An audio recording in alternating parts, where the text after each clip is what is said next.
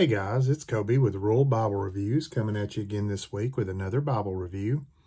This week I'm reviewing the Legacy Standard Bible hardback edition of the 2-column verse by verse.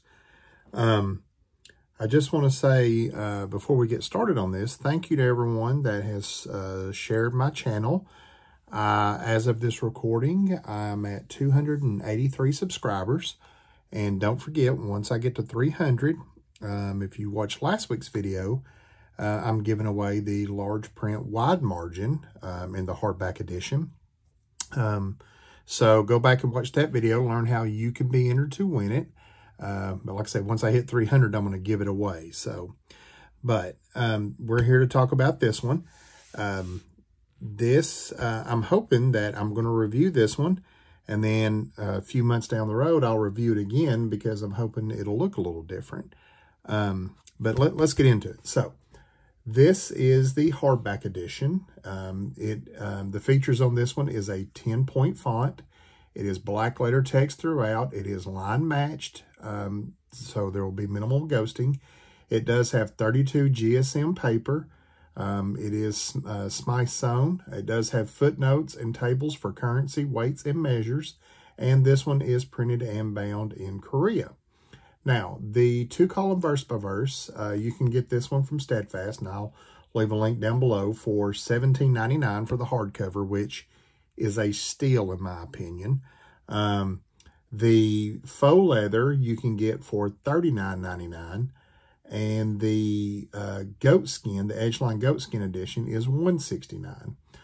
They also have a deal where you can get 3 of the faux leathers for $114.99. And it comes in black, in brown, and in navy. So you get all 3 colors that way. But anyway, let's get into this one. So, as you can see on the front, you've got the LSB logo, Legacy Standard Bible. And then on your spine, you have your, where the ribs would be. You've got Holy Bible, Legacy Standard Bible, and then 2 more of these ribs. On the back, you've got the Steadfast Bible logo. And then, of course, it is squared corners, no gilding or anything. So, which to me, this makes a great beater Bible. You can throw it in a backpack, not worry about it. But it is, of course, a paste down paper liner. You've got one end sheet here, cardstock end sheet. And then you've got your title page here, Legacy Standard, 2-column verse by verse. And then you've got your publisher type information right here. And then you've got your foreword, which, like I say in every video, if you're not familiar with the translation, no matter which one it is, I recommend you read the foreword. All right, and then we'll get over here. You've got your books of the Bible, and then you've got the Old Testament Legacy Standard Bible, and then there you go, right into Genesis. And as you can see, this is a little different for the LSB because it is a 2-column. It's still the verse-by-verse format, but it's a 2-column. The font is very readable. Like I say, it is a 10-point font, so it is great as far as reading. And you can see there's very minimal ghosting on it. The camera always picks up more, but it is black letter throughout. Instead of having the normal red highlights like they usually do, this one's black, but it's still good because, you know, Genesis is good and bold. And they still do, as you can see there, verse 20, see how it's bolder than verse 19 and verse 21 after. That's indicating the beginning of a new paragraph, so they still do that. And, yeah, this one is a good reader Bible.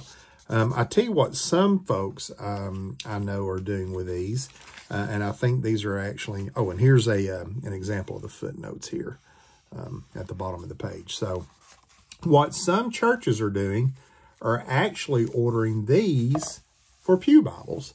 And I think this is a good idea. I know that they also make the single column handy size in hardback. And some people, you can get those in bulk discounts too and get them as a pew Bible. But I think these are better simply because of the size. And in my opinion, most people, if you think about it, most people, if they grew up in church, they are used to a 2-column Bible. They're not necessarily going to be used to the verse by verse, but the 2-column format is more familiar to them. So I think that's a good idea. I know that at Jeff's church, Covenant Reformed Baptist Church, this is what they have in their pews. And they fit really well with their songbook and everything. So I think this is a good idea to utilize as a pew Bible, just my opinion. So anyway, we'll flip over here and get over here to the Psalms. And there you go. There's the Psalms and how the poetic setting is laid out, which I think, again, is great. Simply because they still, you know, you allow for more space and everything. And it just looks really good. You'll notice there's not a lot of margin space on these, but these aren't made for that. These are made, in my opinion, for carrying, for reading. It's still going to take highlighting and underlining well, simply because of the 32 GSM paper. It is really good paper. I like it. It's easy to turn. It's got a smooth feel to it. And again, you know, I'm glad they came out with this format, and they're coming out with more formats. If you're not familiar with 316, sign up for their emails, and they'll send you emails about the different formats and things that they are coming out with. That way, you know, you'll know, be in the loop. But you can also go to their website, which is 316publishing.com. It's the numbers 316. So, but anyway. And as you can see, when one book ends, another one starts on the same page. Except, I'm going to check something here in just a minute. I haven't checked that on this one. But anyway, then there's your New Testament title page. You get into the New Testament. And like I say, this is a black letter text throughout. So there you go. Here we are, Matthew 5. And the Sermon on the Mount. And as you can see, it is black letter. So let me check something here real quick. I'd heard, yeah, maybe. Well, Matthew, then you get into Mark. Someone had made a point that, Mark, Luke, that whenever in the New Testament, when it ends on, it doesn't pick up on the same page. The next book doesn't. When one book ends, the next book doesn't pick up. So I'm trying to get to one that'll end where there's room. Luke, John, maybe. Let's see. I can see why you would start on the next page there. Let me see.